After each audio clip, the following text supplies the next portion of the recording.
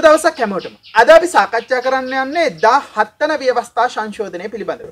මුලින්ම කතා කරන්න ඕනේ මොකක්ද ආණ්ඩු ක්‍රම ව්‍යවස්ථා සංශෝධනයක් කියලා කියන්නේ. ආණ්ඩු ක්‍රම ව්‍යවස්ථා සංශෝධනයක් කියලා කියන්නේ පවතින ආණ්ඩු ක්‍රමයට යම් යම් කරුණු එක් කරමින් හෝ තියෙන කරුණු ඉවත් කරමින් වෙනස් කිරීමකට ලක් කිරීම අපි කියනවා සංශෝධනය කිරීමක් කියලා. එනවා ශ්‍රී ලංකාවේ තියෙන 1978 ආණ්ඩු ක්‍රමයේ පරිච්ඡේද 24ක් හා වගන්ති 172ක් දක්නට ලැබෙනවා. මෙම පරිච්ඡේද 24 සහ වගන්ති 172 තුල සාමාන්‍ය වගන්ති සහ විශේෂ වගන්ති කියලා වගන්ති කොටස් දෙකකට කඩා ගන්නට පුළුවන්. ඒ අනුව මෙහි පවතින විශේෂ වගන්ති වන්නේ 1 2 3 6 7 8 9 10 11 කියන වගන්ති සහ 30 දෙවන ව්‍යවස්ථාවත් 62 දෙවන ව්‍යවස්ථාවත් අපි විශේෂ වගන්ති විදිහට හඳුනා ගන්නවා. ඒ අනුව මෙම විශේෂ වගන්තියක් සංශෝධනය කිරීමට නම් පාර්ලිමේන්තුවේ 3/2ක බහුතරයක් සහ ජනමත විචාරණයක් අවශ්‍ය වන බවත් සාමාන්‍ය වගන්තියක් සංශෝධනය කිරීමට නම් පාර්ලිමේන්තුවේ 3/2ක බහුතරයක් අවශ්‍ය වන බවත්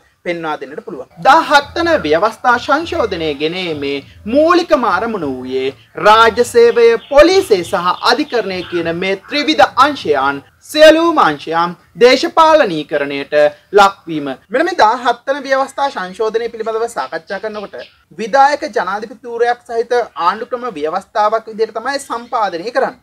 ඒ අනුව ජනාධිපතිවරයා කියලා කියන්නේ ඉතා ප්‍රබල බලවත් ධූරයක් බවට පත් වුණා. මේ නිසා ජනාධිපතිවරයාගේ බලතල අඩු කිරීම සඳහා ඉදිරිපත් කරන ලද සංශෝධනයක් විදිහට අපට 17 වන ව්‍යවස්ථා සංශෝධනය හඳුනා ගන්නට පුළුවන්. විචාරකයන් පෙන්වා දෙන්නේ ප්‍රජාතන්ත්‍රවාදී සලුපිළිවෙලින් සරසන ලද ජනාධිපතිවරයා ශ්‍රී ලංකාවේ පවතින බව.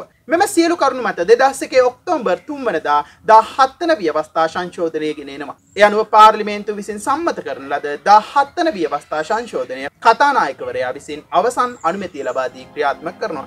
මෙම 17 වන ව්‍යවස්ථා සංශෝධනය මගින් සිදු කරන ලද ප්‍රධාන වෙනස්කම් ගණනාවක් අපට හඳුනා ගන්නට පුළුවන්.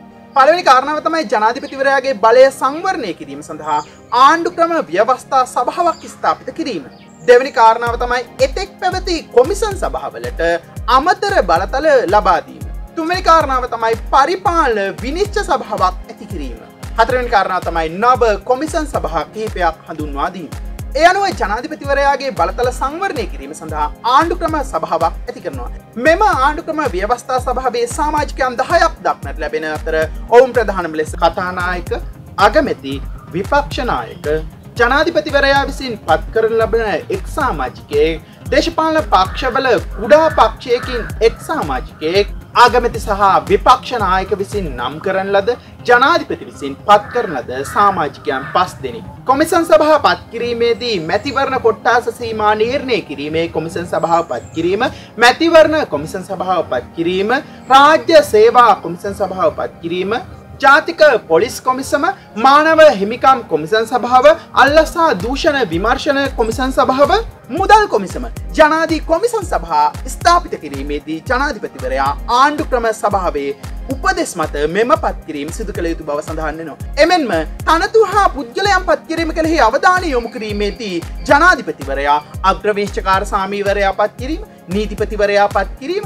අනිකුත් ඉහළ විනිසුරුවන් පත් කිරීම, අභ්‍යාචනාධිකරණයේ සභාපති හා අනිකුත් විනිසුරුවන් පත් කිරීම, අධිකරණ සේවා කොමිසන් සභාවේ සමාජිකයන් පත් කිරීම, විගණකාධිපති, පාර්ලිමේන්තු මහ කොමසාරිස්, පොලිස්පති, ඔම්බුස්මන් වැනි තනතුරු පත් කිරීමේදීද ආණ්ඩු ක්‍රම ව්‍යවස්ථා සභාවේ උපදෙස් මත ජනාධිපතිවරයාට තම පත් කිරීම සිදු කිරීමට සිදු වූ ආකාරයක් හඳුනා ගන්නට පුළුවන්.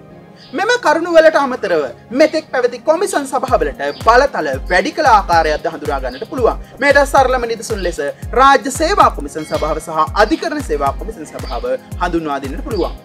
එමෙන්ම මෙම ආණ්ඩු ක්‍රම ව්‍යවස්ථා සංශෝධනය මගින් නව කොමිසන් සභා පිහිටුවීමක්ද දක්නට ලැබෙනවා. ඒ සඳහා සරලම නිදසුන් ලෙස මැතිවරණ කොමිසම, පොලිස් කොමිසම හඳුනා ගන්නට පුළුවන්. ඉහත ආකාරයට අනුව 17 වන ව්‍යවස්ථා සංශෝධනය පිළිබඳව හඳුනාගත හැකි අතර නමුදු මෙම සංශෝධනය දේශපාලන ක්‍රියාමාර්ගයන්ට ලක් වූ නිසා ප්‍රායෝගිකවය සිදු නොවුණු බවට පෙන්වා දෙන්නට පුළුවන්. කෙසේ වෙතත් 2005 වර්ෂයෙන් පසු ආණ්ඩු ක්‍රම ව්‍යවස්ථා සභාවට සමාජිකයන් පත් නොකිරීම මත තව තවත් ජනාධිපතිවරයා බලවත් වූවා මිස ජනාධිපතිවරයාගේ බලතල හීන වූ ආකාරය ප්‍රායෝගිකව සිදු නොවුණු බව මෙහිදී අපිට අවසන් නිගමනය ලෙස සාකච්ඡා කළ හැකියි.